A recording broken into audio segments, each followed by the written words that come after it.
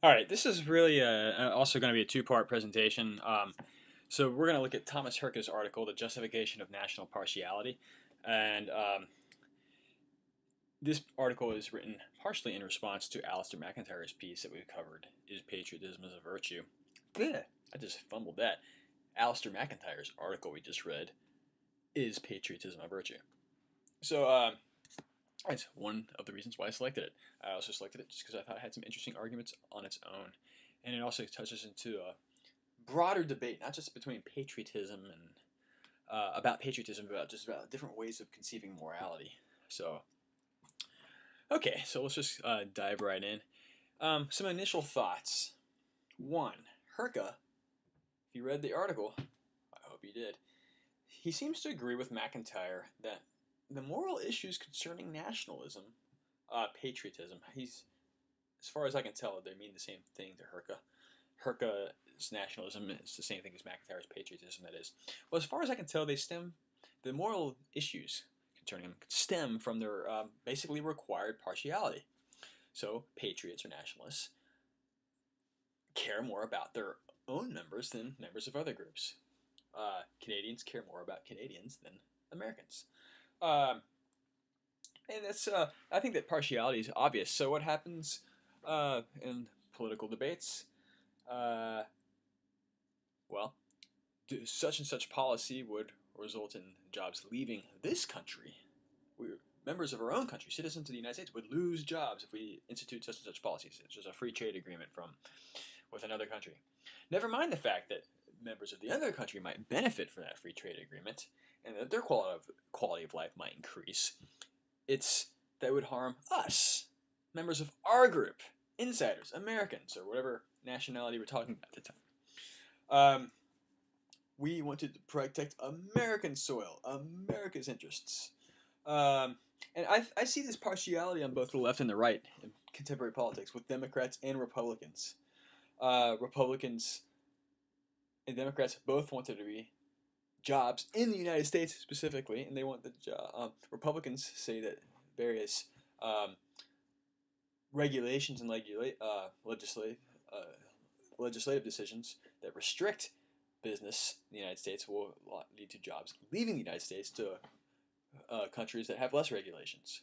So it's not and that means less jobs for United States citizens. Whereas Democrats say that many greedy corporations in the United States, because there are no regulations and are only concerned with profit, end up treating their workforce and the citizens around them poorly, which again benefits the citizens of the United States specifically. So I find evidence for this on both sides. Okay, so what's the situation? And I'm not talking about the guy from Jersey Shore. The question is this partiality? So like I said, this partiality is on both sides on our political spectrum, which doesn't completely map onto the spectrum of moral views. But the question is it justified or not? Is the partiality assumed by patriotism justified or not? Pretty simple question. It's similar to the question McIntyre asked: is patriotism a virtue or a vice? So Hurka draws attention to justified partiality, which I've already brought up in the lecture on McIntyre. So, for example, we show partiality towards our own family members. It's a good thing that your mother cares more for you than other children, and your father gave more money towards your own family, or your mother towards your own family, whoever worked, than other families. We want that type of partiality. It's not just a morally justified partiality. We'd say it's an obligatory type of partiality. You better take better care of your own children than other people's children, or your friends. Okay, so that's justified partiality. There's also unjustified partiality. The most obvious example which Hurka draws attention to is racism. That's partiality shown towards members of your own race. So, the question is nationalism more like the partiality you show towards your family, or more like the partiality that you'd show towards members of your own race? That is, what specifically about partiality towards family? What is it specifically about partiality towards family that is justifiable, and partiality concerning race that is not justifiable? Which is really just to ask what in general justifies partiality. When is partiality justified or not?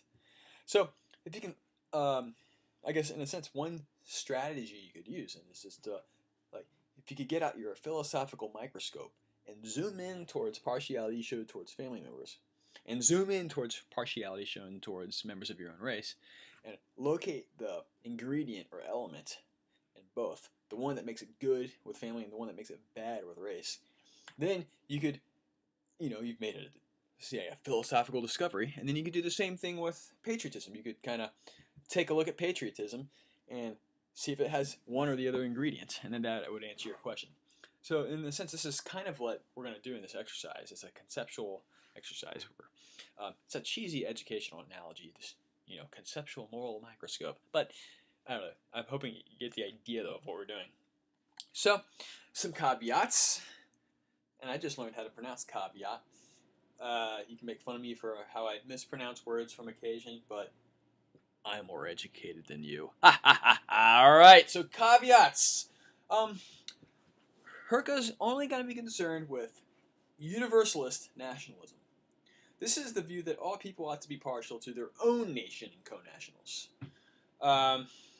So universalist nationalism then holds that all people ought to be partial to their own nation. So if you're a universalist nationalist, you believe not only that Americans should be partial to Americans, but you believe Frenchmen should be partial to Frenchmen, Algerians should be partial to Algerians, and so on. 2. Hurka's only concerned with what he calls intrinsic justifications of nationalism. I guess where nationalism is justified in and of itself, not as simply merely as a means to some other good. Which there are justifications of nationalism, I guess, in a kind of what's called an instrumental sense. They're an instrument towards some other type of good. He's not concerned with that, although there are philosophers that defend that. Okay, so his article addresses 3 topics. 1, he challenges what he calls the embedded selves view of the moral foundations of nationalism. So McIntyre defends an example of that. And then the other 2 parts, that's the part that we're going to look at in this video. The other 2 parts are he makes a positive case for what he thinks nationalism is. That is, and he thinks that nationalism has 2 components. And then he ends up in the 3rd part of this article giving a defense of one of those components. So in this lecture, we're going to look at topic 1, nationalism and embedded selves. So his target, as I mentioned before, was McIntyre, but other philosophers as well, who I guess they're all part of a common moral genre, and they argued that nationalism can be justified only by, they argue that nationalism cannot be justified by an Enlightenment or liberal conception of morality. Okay, so recall the liberal, what we call the liberal conception of morality, not politically liberal like a Democrat, but the Enlightenment morality. So, for example, John Rawls' veil of ignorance, the original position, or utilitarianism or consequentialism. So, these embedded selves theorists hold that patriotism could not be justified by that kind of morality. And that is so they have a target, and then Hurka's targeting them. So there's a lot of guns being pointed, philosophical guns being pointed at each other. But I'll just break it down. So the McIntyre and other embedded selves theorists target philosophical liberals like Rawls. Hurka targets the embedded selves theorists.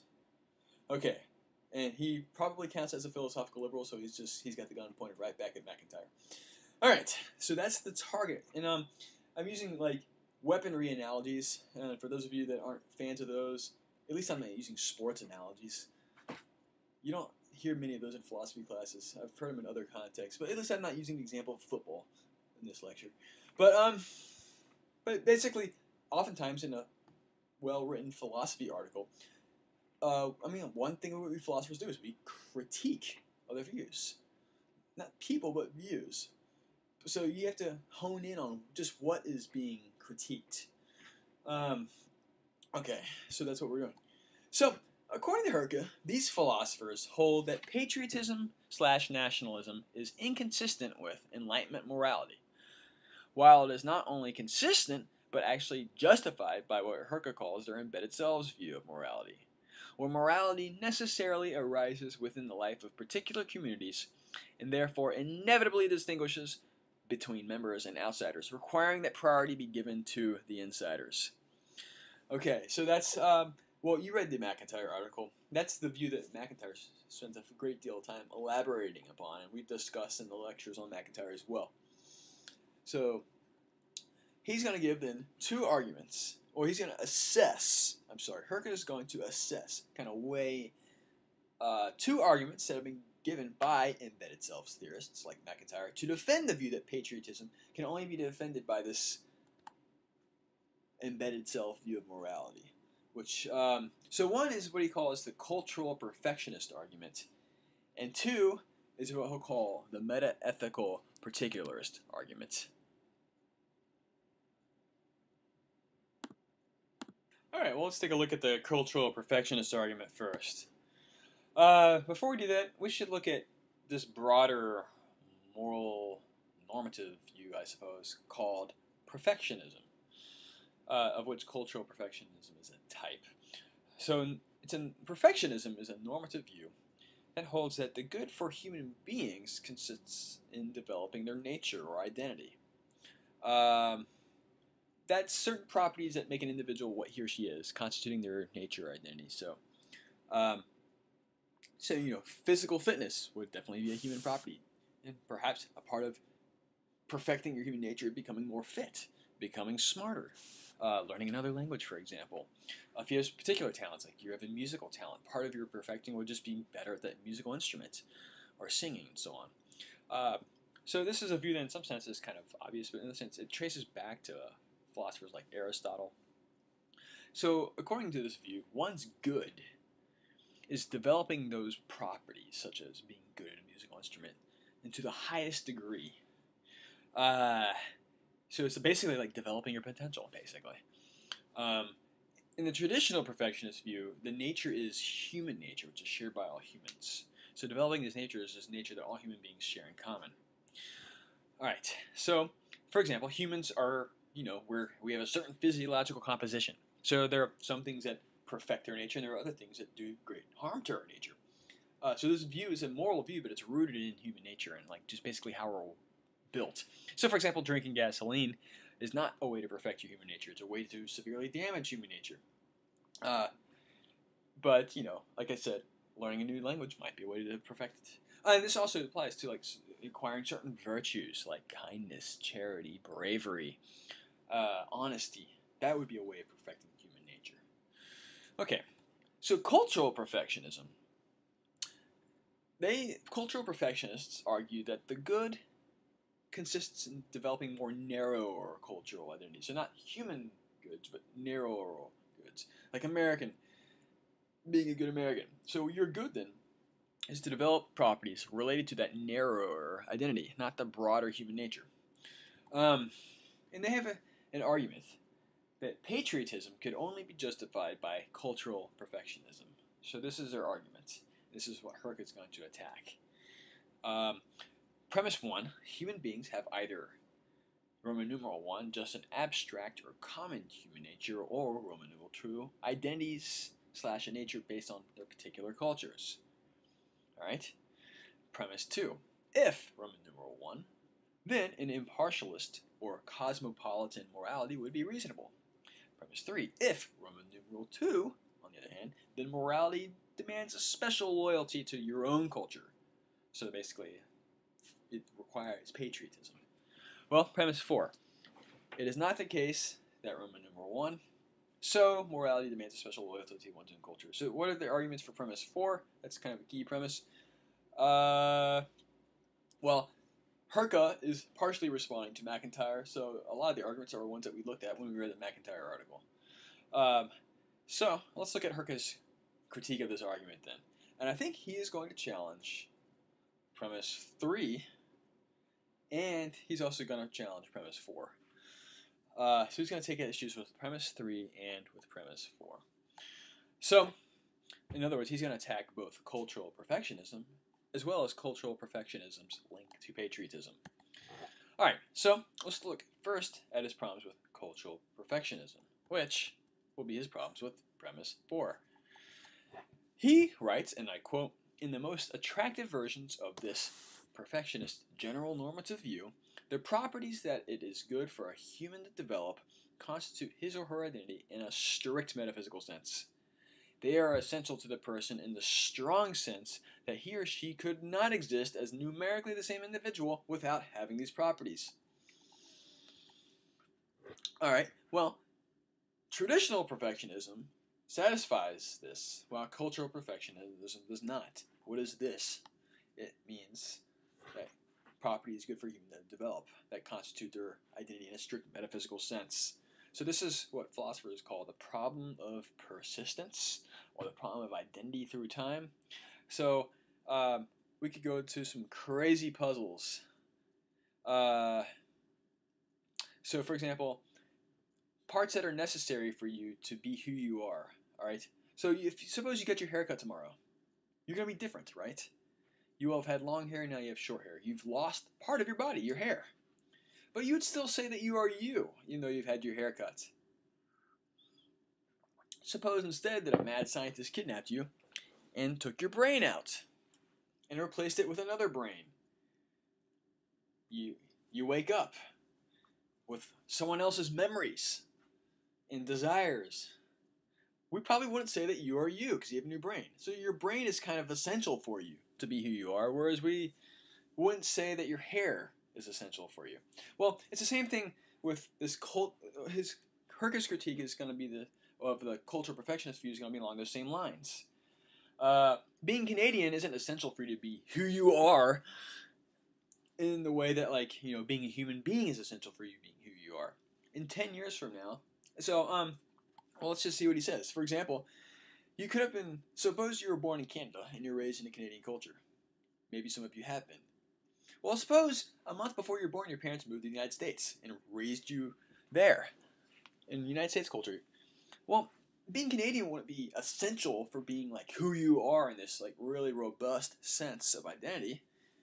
Like being a human would, but being Canadian wouldn't. So he's thinking like the type of nature or identity that really matters for moral perfectionism isn't this like weak cultural sense. It's this more strong, robust, like metaphysical sense. What it is to be a human, okay? He says that's what matters for moral perfectionism.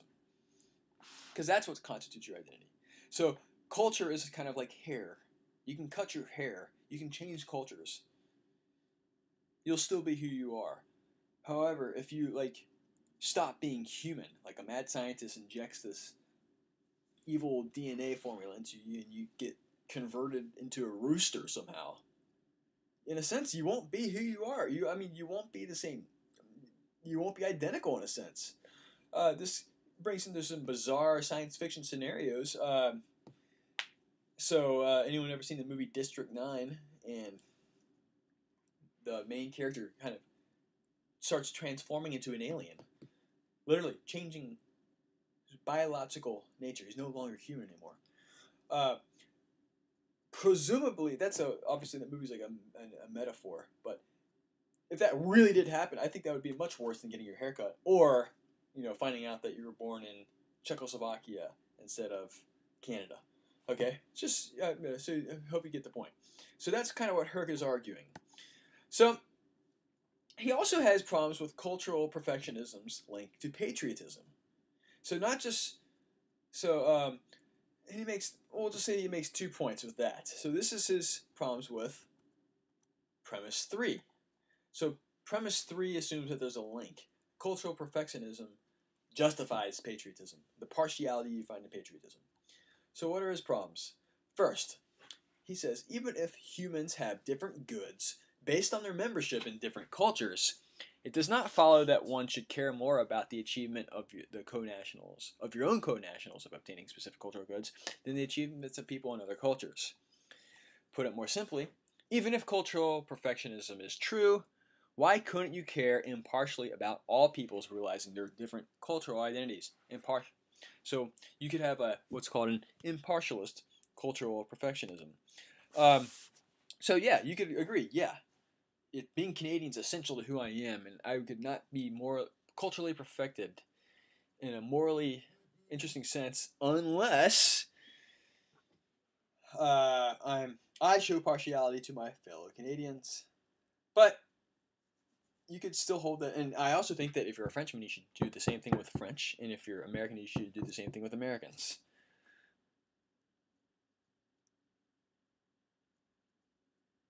Okay, I just got a text from my wife.